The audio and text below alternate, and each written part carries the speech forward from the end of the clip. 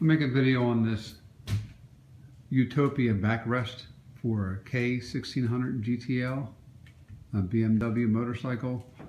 I do a lot of driving to work every day, about an hour and a half to work and back, and use the motorcycle. I notice my back hurts a little bit after a while. I figured I need some more back support. Looking at other options like Sargent seats, and I thought they were kind of expensive, well over $1,000 to get, you know, a new seat with a backrest that you can put on and take off and all that stuff. So I went with this option. Looks good out of the box. You can see the Utopia backrest matches the color well. And from what I'm reading on the instructions, you are probably going to need a serrated knife, and maybe some other stuff you see here. X-Acto knife. You're going to need looks like a T20 bit, which is like the star bits. And so I'm just going to go to the first part of the instruction. I wasn't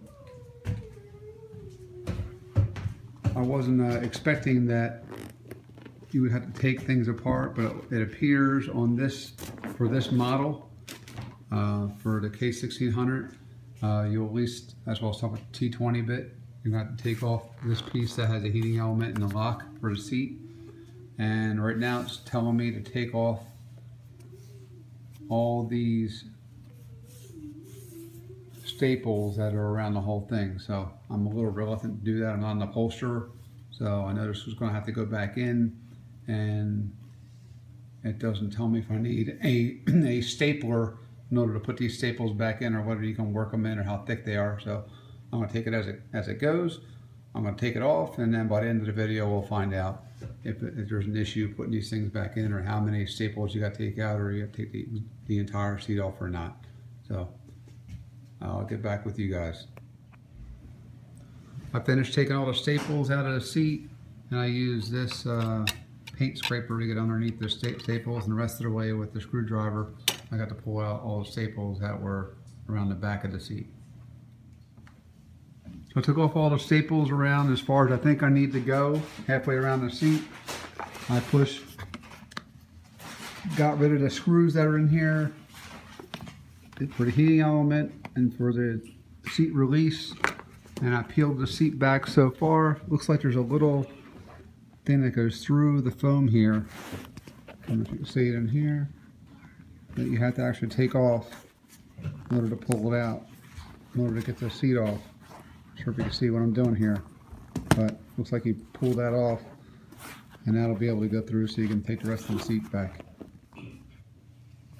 Okay, so I peeled back the top of this cover, just the back seat where the passenger would sit. If you lift this up, I think you can carefully do this without taking off any more of the seat cover. So you can see the lead wire for a heating element goes up through this hole, and then the hole pretty much comes up right around here or so. It says to measure back 1 inch from the front of the seat, make a 6-inch line, which I've done, and we'll take it from there. I think it says to cut that and watch that lead wire when you're cutting, so you don't cut off the heating element of the seat. Okay, now I made the 6-inch cut along here. If you pull this back, you see there's like a little layer of light foam, and there's like a heavier foam, like a 1/2 inch down or so. If you pull this back more, you can see where the lead wire from the other side comes up through the seat, and that's where it comes up. And what they want you to do now is they want you to cut from the hole over to the left about 1.5 inches, so it's out of the way, and then the bar is actually going to come up through the hole where the lead wire is currently placed at that point. Alright, so I made the slit from the hole over, and it turns out that this is still about 2 inches from the front there, so it also tells you to slit another one about 1.5 inches on the center here. So I cut that way to the right here through the 2 inches of foam. You gotta be careful because the lead wires are right under there, so you gotta be careful not to cut them. But if you have to, you can splice them back together again. But You just gotta be careful not to cut them and it should be all right. So far so good. I have the slit. I think the next step is to push the thing through here and drill the holes and pop this piece in place. Okay, so I had the seat. I propped up. I find it easier to work if you get this thing out of the way. So if you take this seat cover and you push it up out of the way with I put one of my kids' shoes in there, kind of pulls it up out of the way so you can work.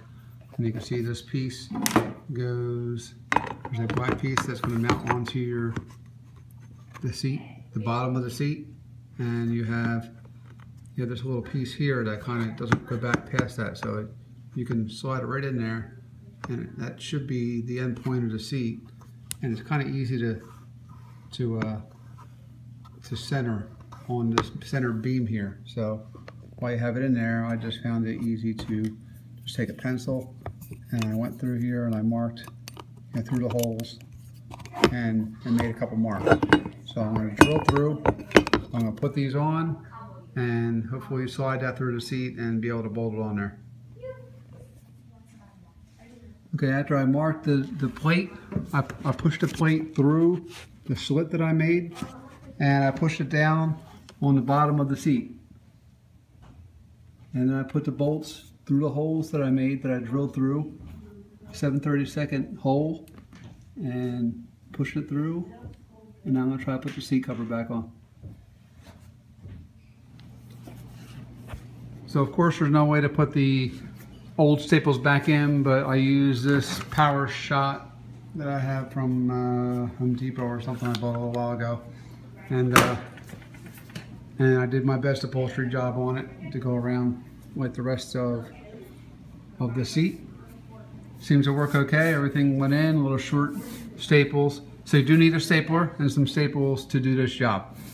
So I pulled that around. Right now you can see right now that there's that little piece is poking. Once it poked through, the next step is to cut that wide enough for the piece to poke through. And then there's a little piece that goes around it. And then you're ready to put your seat on. Now I just cut a slit just about as wide as this, pushed it up through it.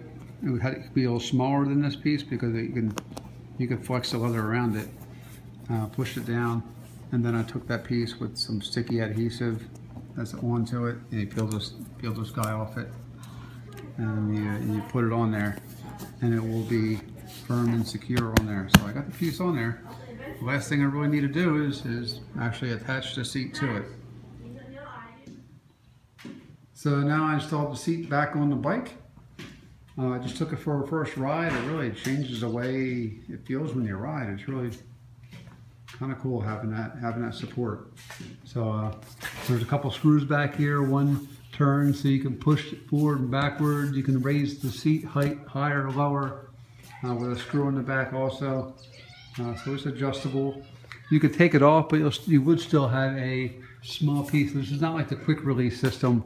I think on some other bikes they do have quick release system software or hardware that they have out there. So that's not available for this type of bike, but you can see I'm not planning on taking it off. My wife got on the back of it. She was able to put her legs comfortable around me, and she said it wasn't in the way at all. So that's a good deal, because that would be a deal breaker if we couldn't do that. So like I said, the stapler was one thing I wasn't planning on. I wasn't planning on doing the upholstery piece. So make sure you have some 1/4 inch, 1/8 inch staplers. You need really small, because it's really just the thickness of the plastic of the seat is how far it's going in. So the ones I took out couldn't have been more than 1/8 of an inch. The ones I put back in were a little bit bigger than that. So I like it so far, so good. I'll update a review if there's anything that changes on this, but I think I'm really gonna like it.